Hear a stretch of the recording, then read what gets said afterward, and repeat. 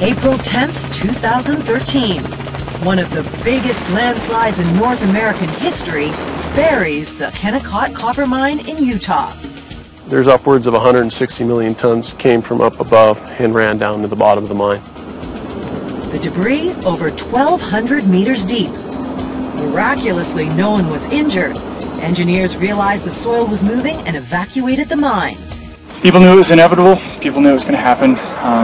We prepared before the slide happened, and everybody was ready when it did.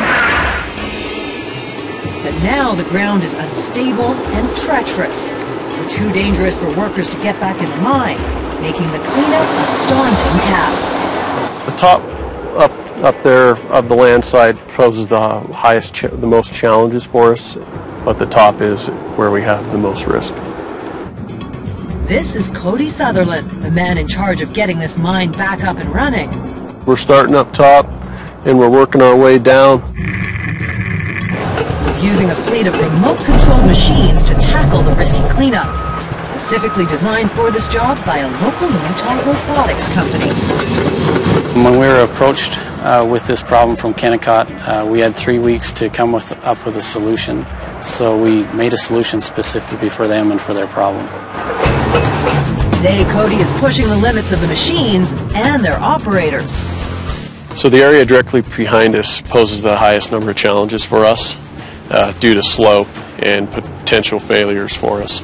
The equipment that we use with the remotes allows us to go in there and reduce those slopes so that we can get it back to a safe configuration.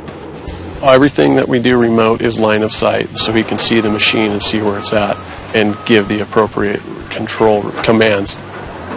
This is a difficult process for an operator to learn. We take our advanced operators and actually train them on the remotes to do the work.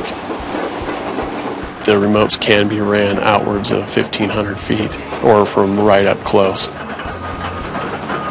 With this stick, when I move it to the left or to the right, it'll swing the machine to the right. If I pull it back towards me, the stick on the machine will move towards the operator's cab. Today they'll clear 80,000 tons, that's 32 Olympic-sized swimming pools. Impressive, but only a tiny fraction of the 165 million tons of material needed cleared.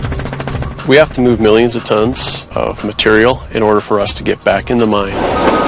This is a monumental effort. We see lots of challenges ahead of us, but we're confident in the challenges that we'll be able to overcome them and become a premier copper producer that we once were.